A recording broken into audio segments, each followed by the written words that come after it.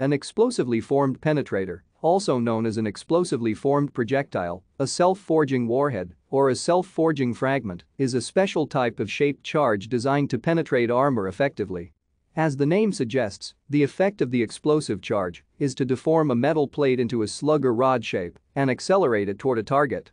They were first developed as oil well perforators by American oil companies in the 1930s and were deployed as weapons in World War II.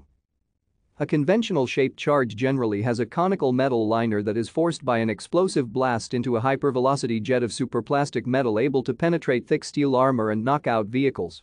A disadvantage of this arrangement is that the jet of metal loses effectiveness the further it travels, as it breaks up into disconnected particles that drift out of alignment.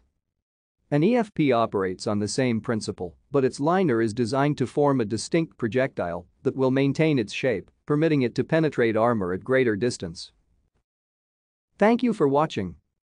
Like and subscribe if you would like to view more of our videos. Have a nice day.